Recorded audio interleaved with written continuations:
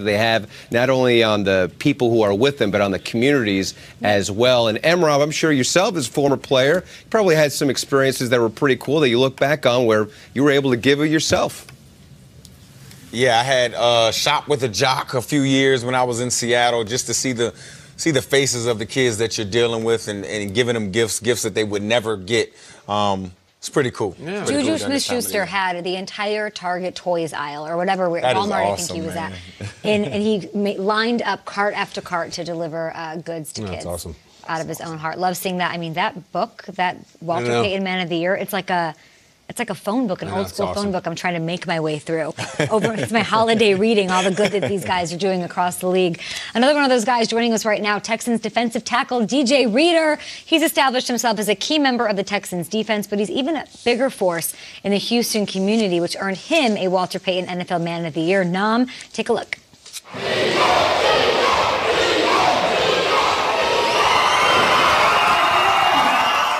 Giving back is important to me because it's personal to me. My parents had a great foundation. They showed me great values and how to help people. And they also told me that I was blessed to be on this platform of playing in the NFL. And this has given me the opportunity to reach out and give back to people. I gotta see the Juju. Before Instagram. True inspiration right there. We are so fortunate to have him on the show right now. He is the linchpin for the Texans along the D-line. His team is a huge Saturday game right here on NFL Network, kicking off our triple header at 1 p.m. Eastern against Tampa Bay in Tampa Bay. But let's give it up for DJ Reader. All right, DJ. Come on, DJ. What's up, guys? Wake up, DJ. Happy to have you on the show. I'm up. You've got a big game and you're busy. I'm up. I just never done this before. Thanks for making time for us. Yeah, let's talk about the honor, the Walter Payton Man of the Year nomination. What does it mean to you? It means the world to me. My parents taught me a lot, and just how to be a person who cares about people and, just care about others and push yourself in a way. And I'm blessed to have a platform to be able to do that. So, it's just something that I really wanted to do. And, I'm excited and blessed with this honor. Our team does so much with guys around me and people who do so much around me. It's just blessing to be the representative from our team. DJ, your work that you do in the community is not only impressive, it's sprawling. It's everywhere. You do a lot. Yeah. But some of your biggest efforts come with the National Kidney Foundation. Tell us why this cause is so close to home for you. It's personal to me. Losing my dad to kidney failure was something that hit me hard and something I didn't really know about. There's a lot of other causes out there to get a lot more recognition, and, I wanted to find my niche and something that was personal to me, so I chose the National Kidney Foundation, and, it's stuck. Being able to go in a lot of dialysis centers and see people, that's like the best thing for me, because I remember my dad was going through that and just seeing the encouragement that he needed. So being able to go in those places and have those type of things in these walks has just been a blessing for me.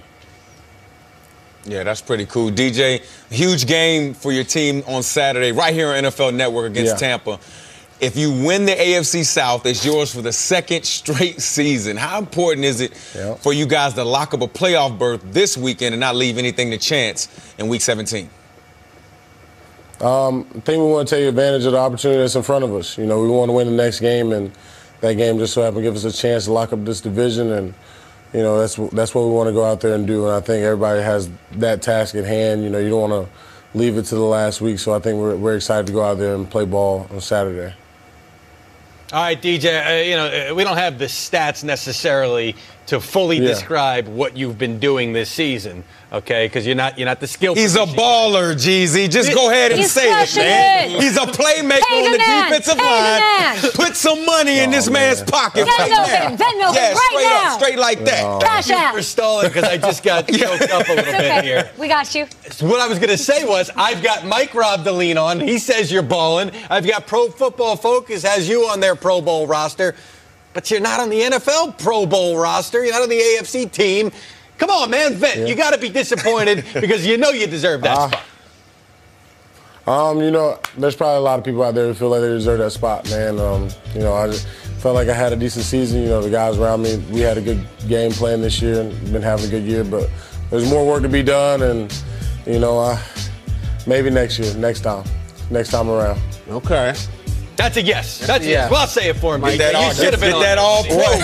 He was wrong. Yeah. Hey, exactly. We got bigger things to go on, so we're excited. We have the playoffs coming up. Hopefully, still playing. I can't go to it anyway. DJ, I'm just going to put my cards on the table. Yesterday, I, on this program, compared the Houston Texans to someone who I used to date who was really cool and I was very attracted to, but I just couldn't trust because I didn't know what to expect weekend to weekend. Huge wins for you guys against the Colts, against the Patriots, followed up by a very disappointing home loss to a 5-win Denver team. How can you get over this? How can you help the fans trust the Texans to be in an ongoing committed relationship with the Texans week after week? I mean, you know, relationships go through ups and downs. I think, you know, if you just trust in us and stick with us, and, you know, I know very successful marriages have been through ups and down relationships. So, you know, just stick with us. You know, we're going to make you right. We're going to prove you right. DJ, that's a great answer, man. I'm in love. I don't even know. That was great, DJ. That was awesome. That was really good. Great answer. So there's been a lot of questions lingering around your defensive line, the potential return of a game changer named J.J. Watt from his torn pec. We're hearing this, we're hearing that. Finish this sentence for me. If we see J.J. Watt back on the field this season, then you're going to see an animal out there back playing. You know, you're going to see a guy, just a dude. A dude back out there, you know, somebody who we love, you know, we'd love to have back out there. So, you know, if he gets back out there, it's just, you know, it's bad news for everybody else. You know, I'm excited. Woo. DJ, you don't see many guys your size on the baseball diamond. But that was the case your freshman year in college at Clemson. What kind of a player were you, and do you miss playing the game of baseball? I was pretty much the biggest cheerleader on the team. I do miss it, though.